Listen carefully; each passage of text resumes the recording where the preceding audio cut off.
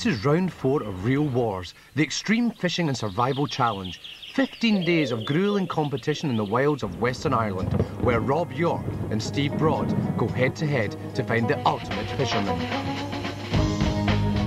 Rob York, an energetic all-rounder who's thoroughly enjoying life in the wilderness with just a rod and a reel for company. Man, did you see that? Steve Broad, an experienced coarse angler, he's relishing the fishing and the chance to get back to basics.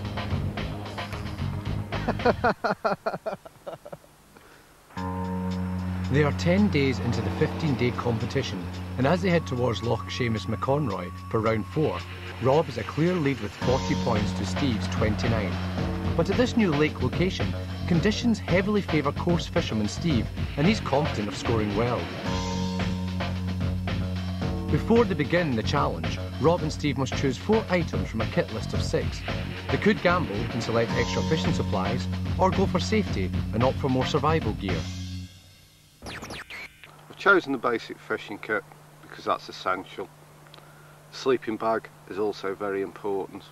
I've forgotten the tent because I think I've got plenty of cover, and I've forgotten the cooker as well.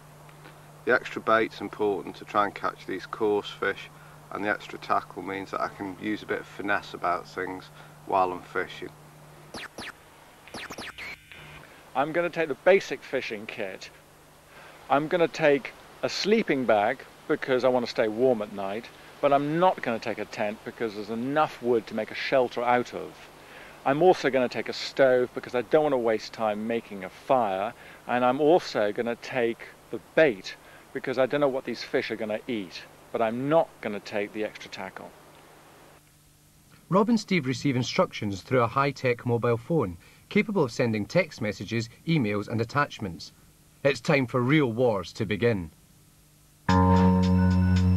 Rob is told to head southwest towards location 1, on the loch where he'll make camp.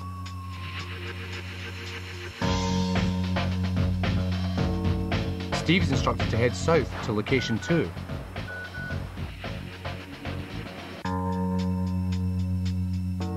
Equipment packed, instructions received, it's time to head off.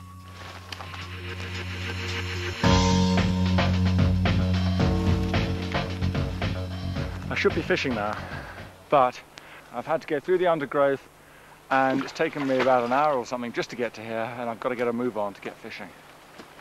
Rob decides to make camp later and head straight to the water's edge. This looks like a drinking hole for wildebeest or something. Hey, result! Extra tackle for free! What it is, it's a pike plug. In pretty good condition. It's still got the wire trace on it. Looks like there's some big pike in here. Casting out with his scavenged plug, within minutes Rob sees a massive rise.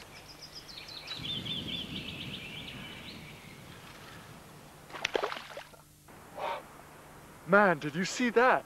Did you see that? Great big pike. Woo!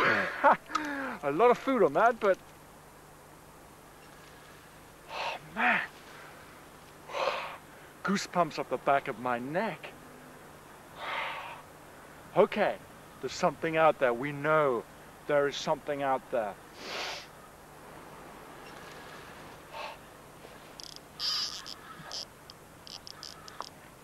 I think I've got something. That's why I've got the weed. No, it seems to be going. Oh my God almighty. What the hell do I do with sugar? Woo, look at him. Oh. Adrenaline got the better of Rob. He over-tightened the clutch on his reel, causing the line to snap as the pike fought back. The monster returned to the deep. Adrenaline. It's everywhere. It's coming out of my eyeballs, my ears.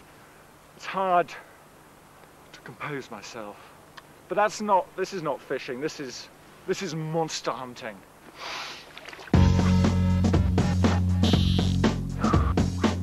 Yes! Steve chose extra bait and was given bread, worms and sweet corn. Mixed together with water, they make an irresistible meal for coarse fish. And this gourmet delicacy is what's going to win me the competition. The bait is placed in a swim feeder, which sits on the bottom of the loch, attracting fish to the scent, where Steve is waiting to hook them. This is my territory. This is where I feel really comfortable, so this is really good for me. Confidence is high and I actually know what I'm doing. Which is very unusual, because the fly fishing and sea fishing were not alien to me. I'm not unexperienced, but it's hard work for me. This is what I do all the time for my hobby and my fun, so this is good for me. Unlike Rob, who's going for the big pike, Steve has decided to boost his score by catching as many perch, roach and bream as possible. It's a highly successful tactic, and Steve is soon reeling in fish after fish. Here we go, that's fish number one. Oh, fish, fish. Woo. That's another fish. Oh, there's another. Well, it might be small, but they all count. Rob too has caught a couple of small roach, but he's just seen something much more interesting go after his pike plug. Yeah. I suddenly saw this nose appear, the perch, and the perch went whoop, very, very aggressive feeder, going for something about a quarter of its size.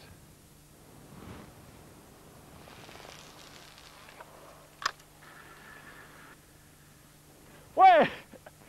Yes, something to eat, a little perch. Oh man. One perch, 4 ounces. It's the last catch of the day because Rob receives a message telling him to stop fishing and texting his daily total.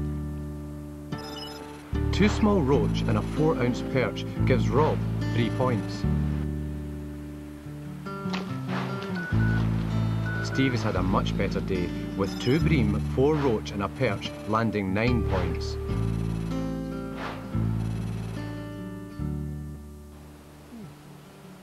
Oh, that's never happened before. Because I've had a successful day fishing, I've been given a reward.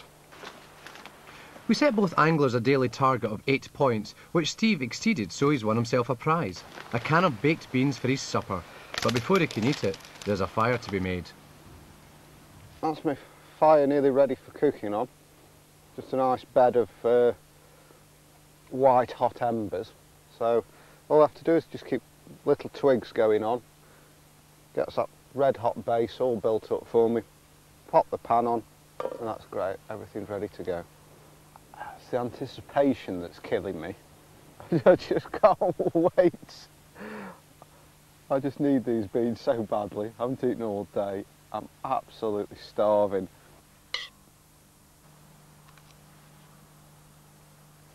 I suppose there's one good thing. Eating all these beans, at least I'm on my own out here.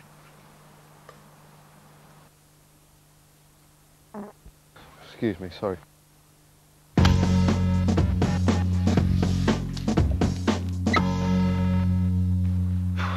Talk about losing fish. After the big pike coming off, walking back across the field, thinking all about this pike and how I'm going to get it tomorrow, I've dropped my perch.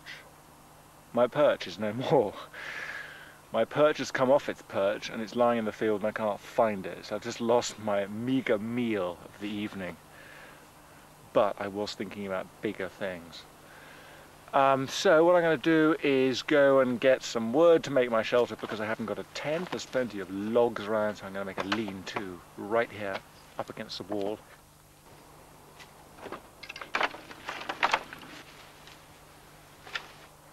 Something to eat, hazelnuts, just what I was after. So, make a roof and have dinner. It's a wonderful warm evening in a beautiful location, but tonight Rob just can't seem to relax. He's chewing me up, that pike is.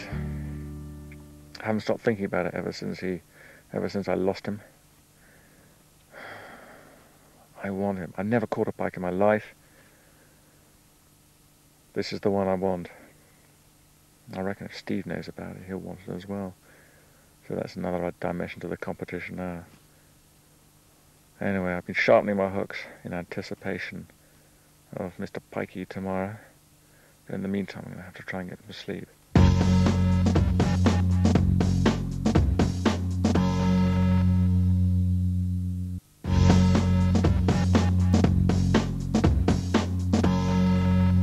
Okay. This is real wars on the banks of Loch Seamus McConroy, where Rob York has been fighting the pike and Steve Broad has had his pick of the coarse fish.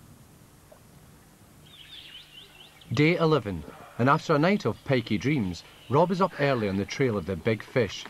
Returning to the spot where he battled the pike yesterday, it's not long before something takes his plug once again.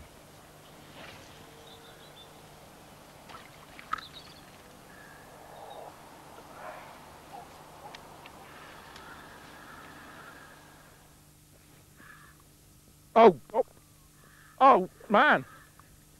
I've got a pike. I've got a big pike on the end here. He's moving out, but he's gone just straight down to the weed. Rob is careful not to make the same mistake he made yesterday. The big pike has gone down into the weed, so he tries to play the fish, tiring it out. Wow. It's the wind whistling between the line and the rod. It is not. It's either Requiem for York or for the pike. Rob attached to a large pike for 2 hours. It's a battle of wills. And once again, the pike wins.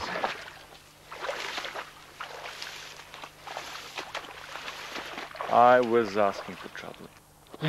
Big tail, splash, down. He knew where to go, he went straight into the weed. Third time lucky.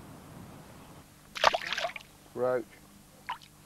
Meanwhile, Steve is quietly racking up the roach, boosting his score. Fish. All these roach are absolute corkers. Perfect condition.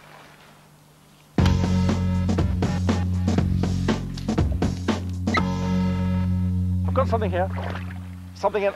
Yep. It's a little baby pike. Look at that.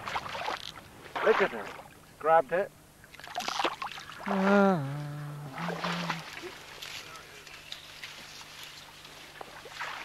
I think that's something quite tasty. Small jack pike. Little jack pike. Coming in on the lure. I'm going to have to deal with it, I think. Quite hungry. Absolutely razor sharp, these teeth. This is just designed for death, this creature. 1 jack pike, 1 pound and 4 ounces. Rob receives a message telling him to break camp and head south to location 2. It's important that the competition is fair, so Rob and Steve swap places to ensure they both get to fish the same stretches of water. Well, somebody else has been here anyway. I don't have to do any hard work. At least I can get straight out fishing now. Places like this, lochs like this, have, you know, a lot of pike in them, up to 5-6 pounds. So I'm in with a really good chance of catching a fish. It's just a matter of persevering with it.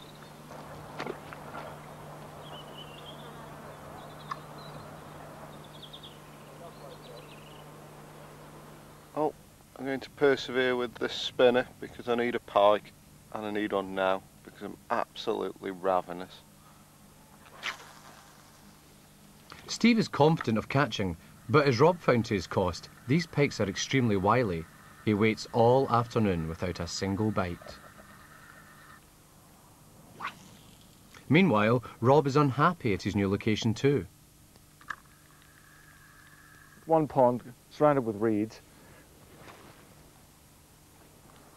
Very well known internationally for coarse fishing, but just for me as Rob York, it's not my thing. I prefer a bit of action, bit of moving around.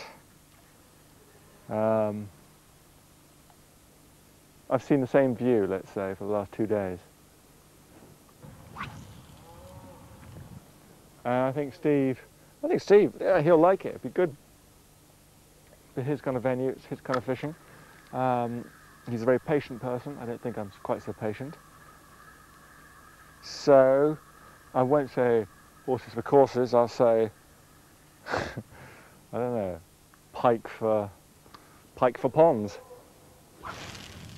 Rob may feel a little frustrated by the fishing conditions, but back on the shore, another predator is much closer to landing a pike. Got to keep my fish on me at all times now. This mink, he was just smelling my fish and wanted my pike basically, and I can't let my pike go because that's all I've got to eat. I've got about, I don't know, not much time left for the rest of the day to catch another fish. So I could do with another pike, but I've got to watch my back at all times because it'll be onto me. As the day ends, Rob is told to text in his daily fish total. With a high-scoring pike and 3 roach, he's reached the 8-point target for today.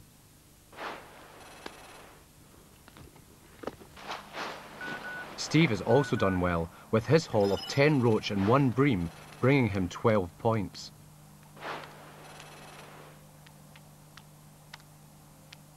They've both won prizes. Steve gets to enjoy a welcome 4-pack of beer. Rob is given a bottle of wine to accompany his fried pike.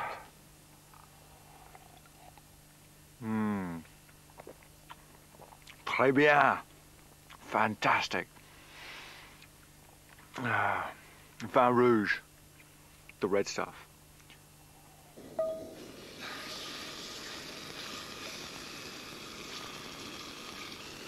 Whoa.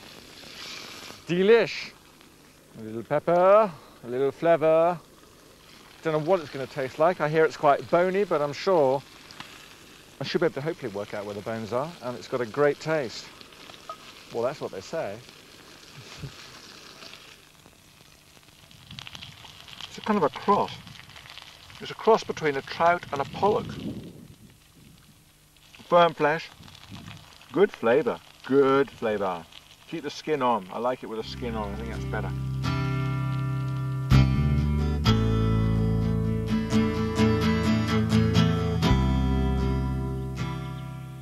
Day 12, and as he makes himself a cup of nettle tea, Steve assesses his situation. Well, it's been a hard slog so far, but still feel pretty good. I'm not suffering too badly. I've been wet, I've been cold, but it hasn't got me down yet, hasn't finished me off, so I'm feeling good about things, positive. There's some more to go yet, but I'm sure I can deal with it.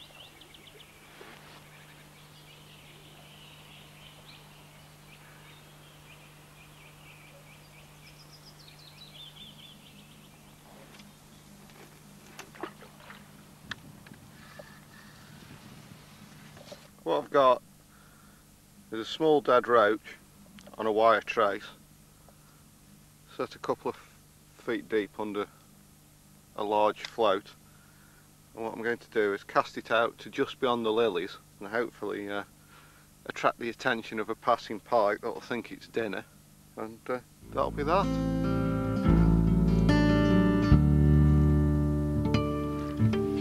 Yes!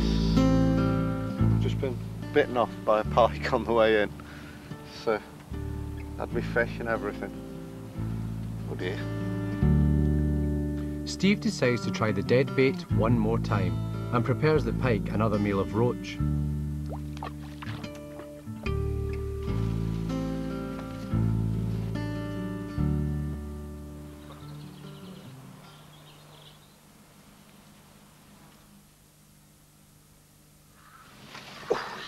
Finally, his persistence pays off. Oh, that's good news. A pike at last. You just stay out of there. There he is.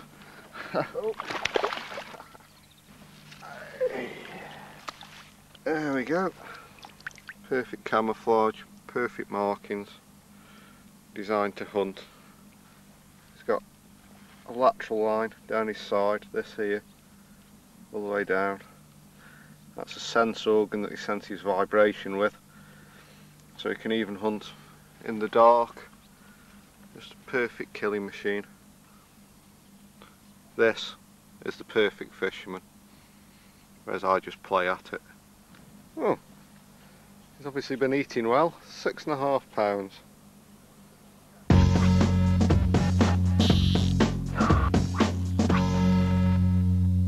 Just seen a whole lot of little roach, and what I've done is put a hook on the end of a piece of 6-pound line. Got a small bit of worm on it, and I've made a float out of a piece of reed and attached a dandelion to the reed so I can see the float when it moves. I'm attaching all of this to a piece of hazel, just a hazel stick. This is the ultimate quiver tip, hazel quiver tip, as found in all good fishing and angling stores. See them going for the worm, yeah, I can see them flickering past it. I want the big one to move the dandelion, something's moving. My float is moving. Yeah! Yay! Yay! Ooh, you little monkey.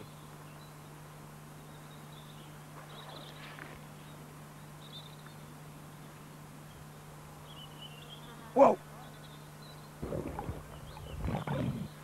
Look at him! Come on! Yes! Monsieur le perch! Look at him, fellas. Delish. By the time Rob is told to text in his daily fishing total and return to the drop-off point, his homemade rod has hooked 8 roach, 5 perch and 13 points.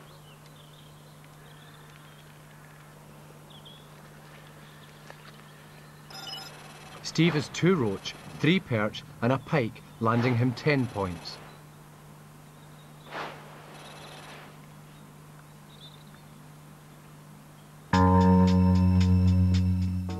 As the rivals meet up again, there is no doubt who's won this round. Steve has scored a decisive victory with 31 points to Rob's 24. In the overall competition, Rob now leads Steve by a mere 4 points. Everything rests on the next round. Loch Cara is the final venue of the competition. The pressure is unbearable as Rob and Steve battle to catch the fish that will land them victory. Join us in the final round to see who will be the ultimate winner of Real Wars.